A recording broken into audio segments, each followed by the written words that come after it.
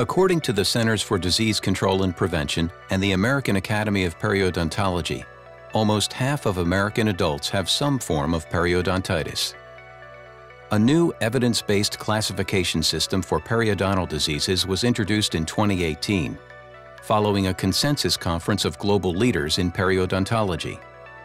This new disease classification framework introduces a multidimensional staging and grading system for periodontitis, similar to what is used in medicine. This system considers severity, treatment complexity, tooth loss due to periodontitis, rate of disease progression, and risk factors. It also highlights the individualized and complex nature of the disease in each patient and his or her expected response to treatment. There are 3 steps to staging and grading a patient. Step 1. Assess the level of disease. The clinical examination still utilizes full mouth probing depths and clinical attachment loss, full mouth radiographs, and missing teeth due to periodontitis.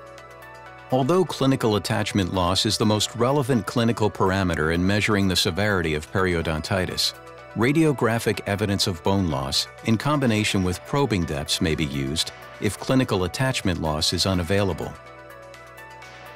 Step 2. Establish the stage.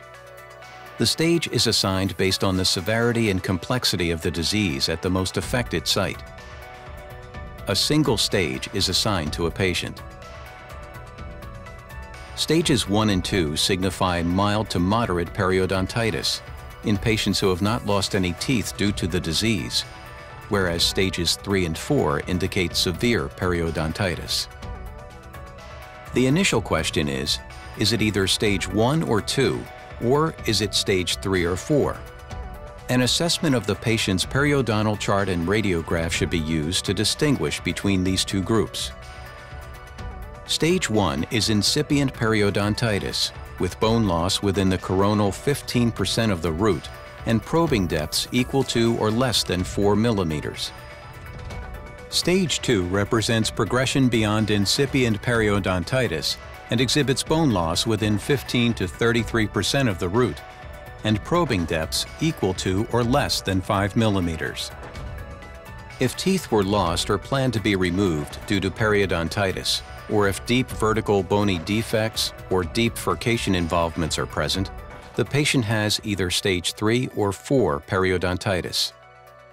The distinction between stage 3 and 4 is determined either by the extent of tooth loss due to periodontitis or by assessing the complexity of the periodontal and overall treatment required. In stage 4 cases, the greater extent of tooth loss requires extensive rehabilitation. Step 3. Establish the grade. Grading indicates the rate of periodontitis progression, the anticipated responsiveness to standard therapy, and potential impact on systemic health. A patient's grade can change in either direction over time. Grade A signifies a slow rate of progression. Grade B signifies a moderate rate, and Grade C signifies a rapid rate. You should assume a Grade B for patients unless their clinical history or risk profile indicates either a Grade A or a Grade C rate of progression. A practical approach to assign the grade is to use the ratio of percent of bone loss to patient's age at the most affected site. If the patient's ratio is greater than 1, then Grade C is assigned. In contrast, if the ratio is less than 0.25, then Grade A is assigned. In addition, you should assess grade modifiers such as smoking habits and glycemic control. Disease progression and severity can be influenced by a patient's response to dental biofilm.